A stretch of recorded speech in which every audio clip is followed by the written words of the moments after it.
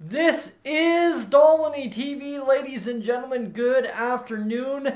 Welcome back to some Edmonton Oilers discussion here on the channel today as we get set up to just talk three guys that I think are going to be very big key pieces for the Oilers this season that are already in the fold.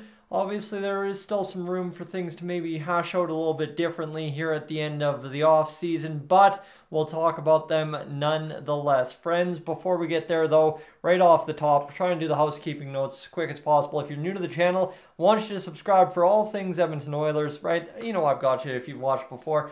All right, Raphael Lavoie, Xavier Bourgault, and of course Dylan Holloway. Those are the three guys we're talking about. I know Patrick from the Oilers Fanatic discussed three big pieces coming up from the AHL over the next year, hopefully for the Edmonton Oilers, in Lavoie, Bourgault, and of course Noah Philp, who is going to be another guy very interesting actually to watch, who could be a very nice replacement for Derek Ryan either this year or next year. But what I want to talk about is more or less the impact these three guys in Lavoie, Holloway, and Bourgault are going to have because of what the Oilers situation is, right? We talked about yesterday a potential offer sheet, some Leafs fans thinking, oh, we should offer sheet Ryan McLeod. We've talked about Evan Bouchard taking up a large sum of money in the offseason, right? There's a whole bunch of variables here. And then also the salary cap potentially going up $3 million, $4 million, or only $1 million. And of course, you saw I shared that video from earlier this past season where we discussed all things $1 million salary cap increase and how that really screws the Oilers long term here this season. So that's where we're at, right? There's a whole bunch of kind of situations floating around here, and these three guys really become key pieces of solving that situation. Lavoie, who's on an expiring contract, likely to be qualified. He'll be signed. It'll all be good. No worries about that. Don't worry about it. Unless somehow the Oilers swing some kind of bigger trade for Lavoie in a piece, and away you go, Yamamoto bye-bye, and all of a sudden you've got yourself a top six winger. I don't know. That remains to be seen, and that's why I said there's kind of some variables at play. But when it comes to these three guys, is we saw glimpses of it with Dylan Holloway this past season, where he's going to be a key piece at times, a guy that can be a little bit of a spark plug the way he plays, and kind of a guy that's going to be necessary to do what we are going to do this season. I would still firmly plant myself in the camp of saying, I don't know why we didn't see him at all in the playoffs, right? There's enough guys that were going through something that needed to take a night off, and clearly it wouldn't have mattered anyway because we ended up losing. And I don't know why Dylan Holloway, after coming back, having a pretty good go with Bakersfield Condors and then coming on board, I don't know why he wasn't given an opportunity to kind of run it back off of last year. If that's a Jay Woodcroft decision, if that's a Ken Holland decision, if that's a cap decision, if that's a contract decision, I actually don't know what the inner workings of that are. And two, there's always bonuses and all this that you got to keep track of. And I'm sorry, friends, you know that I'm very open with you that I work full time and that I just don't have enough time to keep track of all that. So just whatever the situation was, doesn't matter. Sucks that we didn't see him in the playoffs, but we need to see him feature heavily next season. Now for Dylan Holloway, number one is stay healthy. Number two is go out there and be that kind of, not agitator, but agitator light that he is capable of being. Again, I'll harness back to the 2020 World Juniors. If you watched him play for Team Canada that year, he was the most physical. He was the most in-your-face guy during that tournament.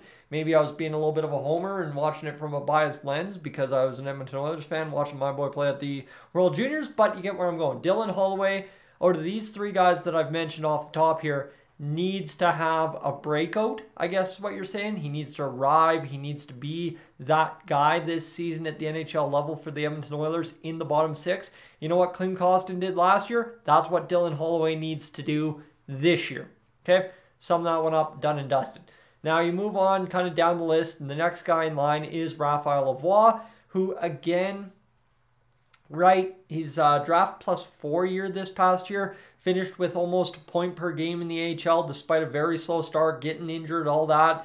And he's a guy that, you know what, there's been a lot of knocks to his game. There's been a lot of knocks to the Oilers taking him, and he's just gotten better and better and better and better with every progressing year. And sometimes, as Ken Holland knows best from his days in Detroit, guys don't develop in a 1, 2, 3, they're in the NHL, they're a superstar kind of thing. Some guys take time, and if Raphael Lavoie is going to take time, but arrive just in the nick of time for the Edmonton Oilers next season, that would be fantastic. And Lavoie, right, we're not talking about a guy who's probably going to score his 20 goals and 40 assists in the NHL next season and be your solution to missing Kailer Yamamoto in the top 6.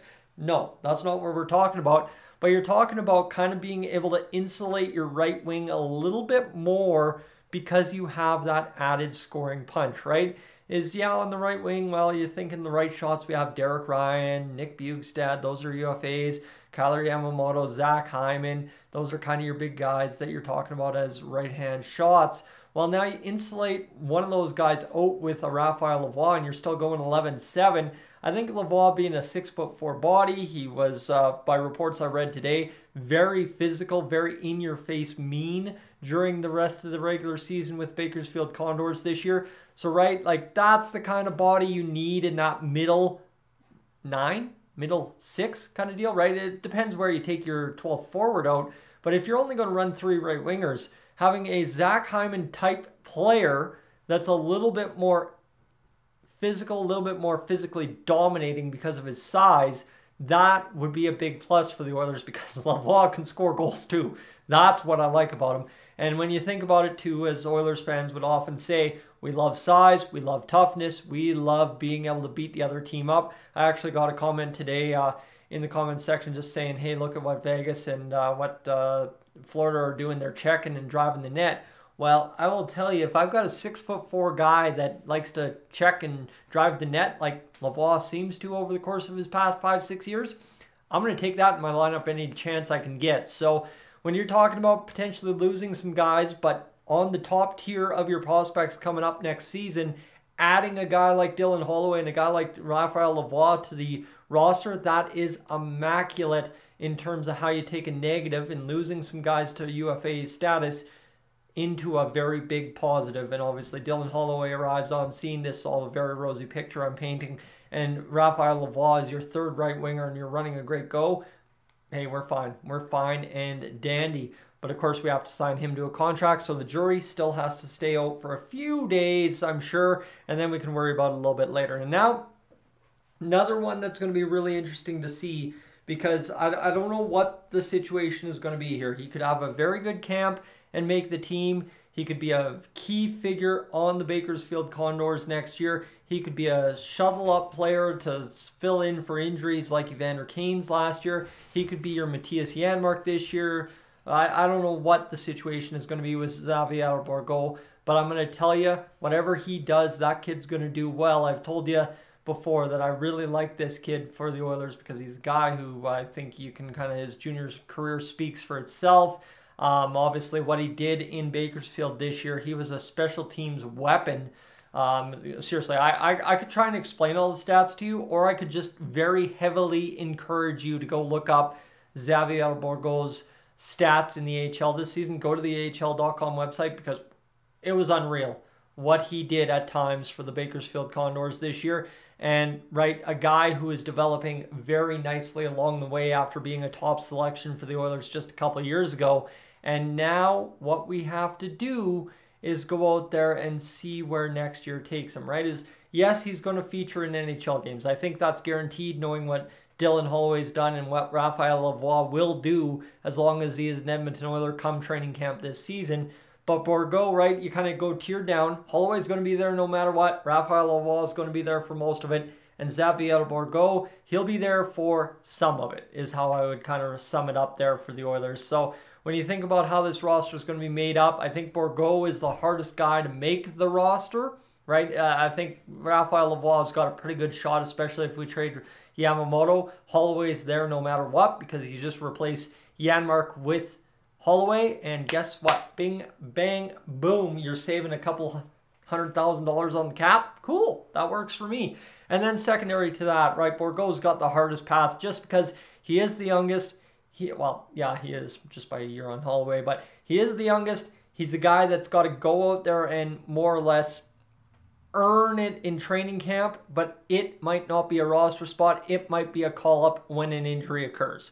So that's where the Oilers just kind of have to play all their chips down on the table the right way and then go from there. And obviously, too, the salary cap situation, whether it goes up $1 million or $4 million, will factor into that quite heavily as well. So there's a whole ton of things, whole ton of variables that we have to consider. But I just wanted to kind of take a look at these three guys, more or less just sparked right off of Patrick's video last night, talking about those guys. But I wanted to look at it. He's talking down the line from Lavoie to Bourgault to Philp, and I kind of want to go from the top of the line down to the guys that are down the bubble a little bit. So kind of put my own spin on things here today and take a different look, because you know as well as I do, and I might be speaking to one person right now, but you know as well as I do that there just ain't much to talk about right now, and it really dang sucks that the Edmonton Oilers ain't advancing to the Stanley Cup final. Friends, I'm Tyson. This is Dolynny TV. Thank you so much for tuning in tonight. I am up on Oda here.